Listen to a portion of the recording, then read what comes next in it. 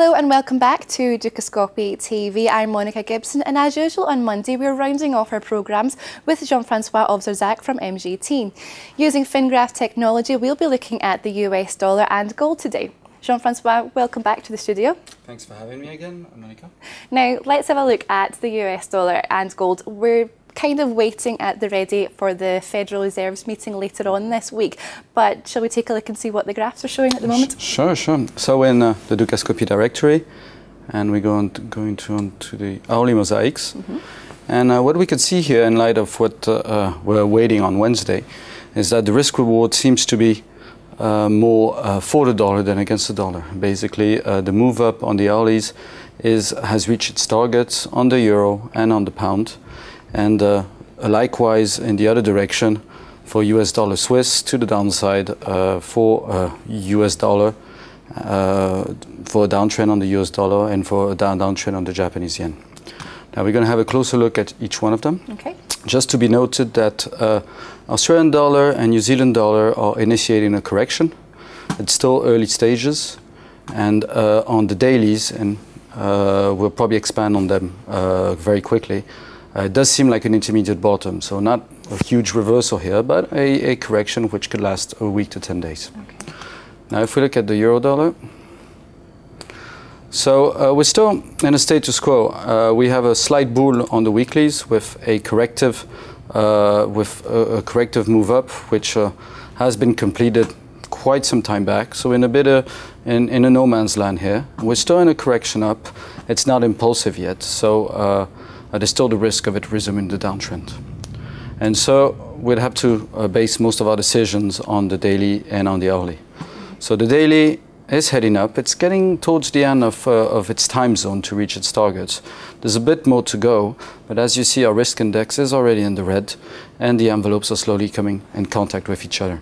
So there's probably a bit more to go, but the risk reward is starting to be uninteresting here. Okay. So we're not expecting a huge takeoff of the euro at this stage. Now, shorter term, we think we're probably into at least what is an intermediate top.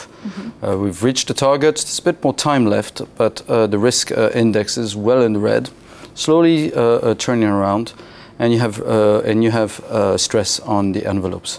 So in this light, if I had to place a bet at some point, your risk reward is more, at least to a correction down than to a very strong move up. Okay. Now, very quickly, we'll probably move on to back to the mosaic, looking at the pound. See what's happening here. Also here. Also, well, still in a correction down here on the weekly. It's long been done. We're still in this no man's land around here, but the trend is still negative. We're in a correction up on the dailies, and at the moment we haven't been able to create an impulsive move up, so it's still at risk of resuming its downtrend.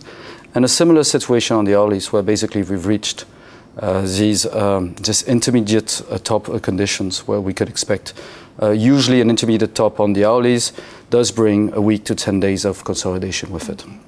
So we'd probably come to the similar conclusions on the Swiss franc and on the Japanese yen here. Now I quickly wanted to have a look at gold, go into the Dukascopy live streaming, go into the precious metals, go into gold, and here in gold, well, we still within risk on the weeklies, reaching our impulsive targets. We made it below the corrective targets, and there's still no stress on the envelopes, and we're still above the green, oversold on the risk index.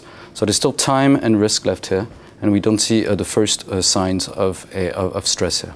So still watch out over the long term on gold. On the daily, it's starting to get oversold. We think there's probably a bit more time to go, but we're counting in weeks now. Not in months, but you're at risk of a last sell-off which could bring us back to the lows. So there's still risk there, but we're getting close to what could be an intermediate bottom. And on the hourlies, well, we're still moving down for now, so it doesn't contradict what we have on the daily. We quickly wanted to have a look at Australian dollar.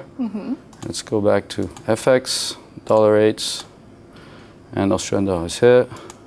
It's nice to see the navigating through the system as well, makes it nice and clear. Yeah.